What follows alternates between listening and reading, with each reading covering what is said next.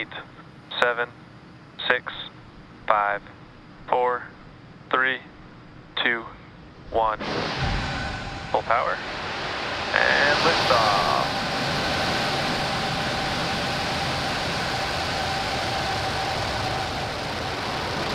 Vehicle's pitching downrange. Nominal first stage chamber pressures.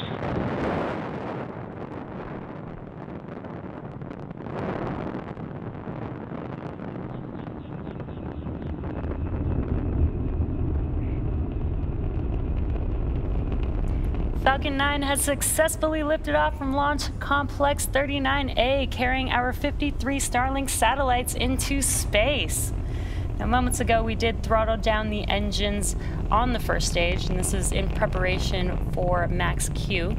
Max Q Power and telemetry are nominal. Max Q is the maximum dynamic pressure that the vehicle sees on ascent. Falcon 9 is supersonic. Great call-outs. Max Q should be coming up here in about 10 seconds or so.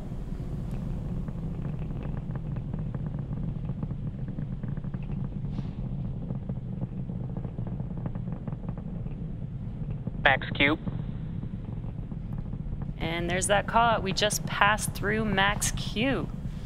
Now with that, we have a few events happening back-to-back very quickly, one after another.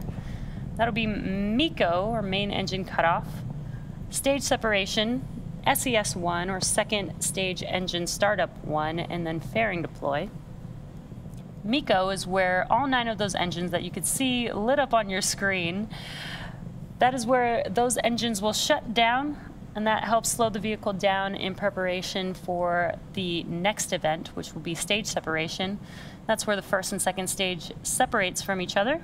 First stage will start to make its way back home here on Earth, while the second stage continues on its journey, taking the Starlink satellites with it, with SES1, or second stage engine startup 1, and that's where we will light up that single Merlin engine on the second stage, and that second stage will then propel the Starlink satellites to its targeted drop-off orbit. Main engine cutoff.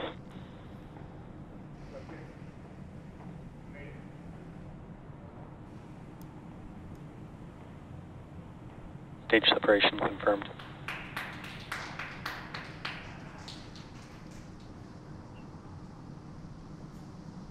And back startup.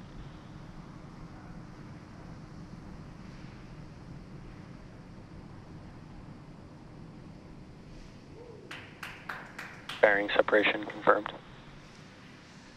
Great views of all 4 of those events. We had MECO, main engine cutoff, which we were able to see with the tracking camera. We had stage separation. On your left-hand screen, you can see a view from the first stage. On your right-hand screen is the view of the Both MVAC. vehicles are following nominal trajectories. Great call-outs, nominal trajectory so far. On your right-hand screen is a view of the MVAC engine on the second stage, and you can see that is lit up. And we also got a great view of fairing deploy. And with those fairing halves having deployed, they are now going to make their way back to Earth. And the second stage will now continue its journey to take its Starlink satellites to its targeted drop-off orbit.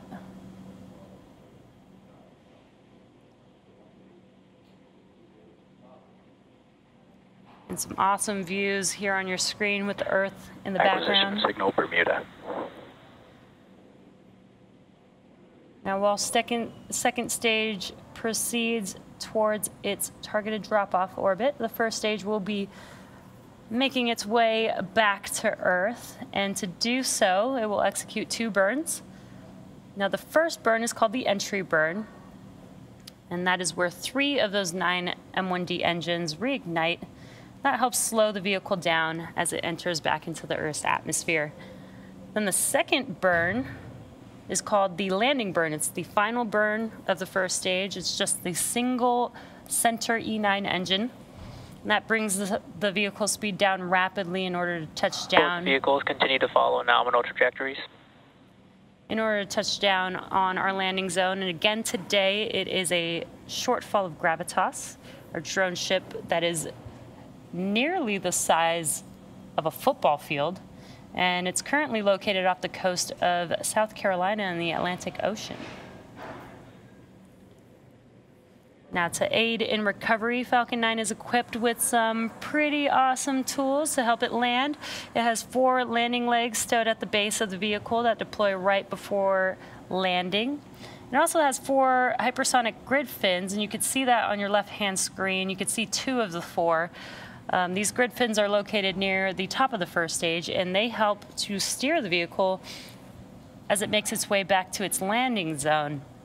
And you can also see some white puffs on the first stage. There goes one.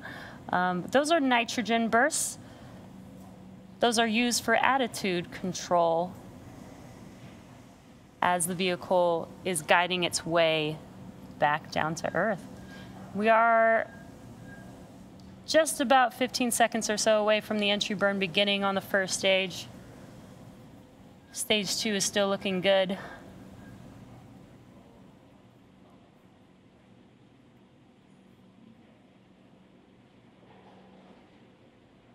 Stage 1 entry burn startup. Stage 1 FTS is saved. And we heard that call out, and you can visually see on your screen those engines lighting back up on the first stage. This entry burn will last about 20 seconds long.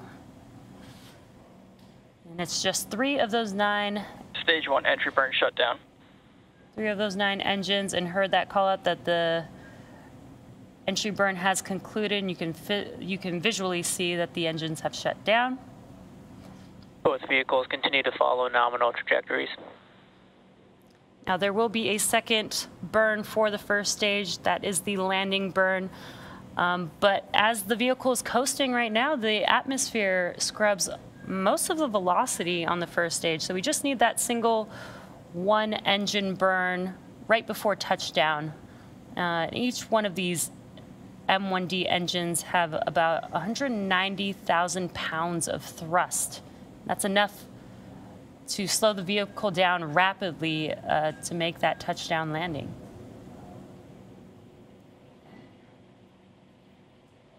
Now we are coming Stage up. 1 transonic. We are coming up on that landing burn in just under 30 seconds.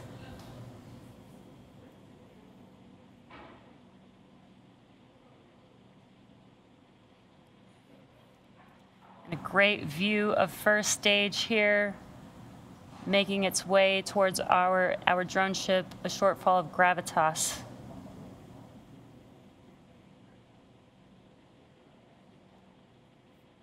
Stage 1 landing burn. There you can see the landing burn has begun on the first stage. The landing legs will Terminal deploy guidance. here shortly. Let's see if Falcon 9 can touch down. Stage 1 landing leg deploy.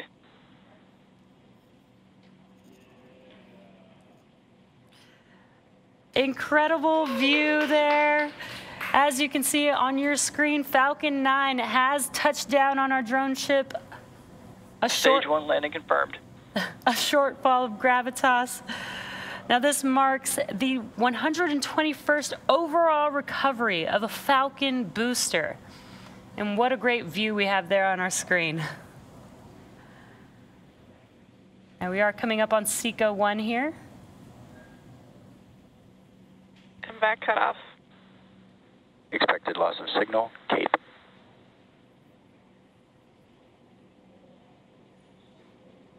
And we have a nominal orbit insertion. And great news. We heard those Stage call 2 outs. FTS is saved. We did lose the live view of second stage, but that was expected. But with confirmation of a successful second engine cutoff and a good orbit, we will be ending our webcast for today. We will confirm deployment of our Starlink satellites via SpaceX's social channels, but we'll also leave the mission audio live on our YouTube channel if you'd like to follow along through payload deploy. Thank you to the Federal Aviation Administration, our current Starlink customers, and of course, all of you, our viewers, for tuning in. Hope you all enjoy the rest of your week, and we will see you again very soon.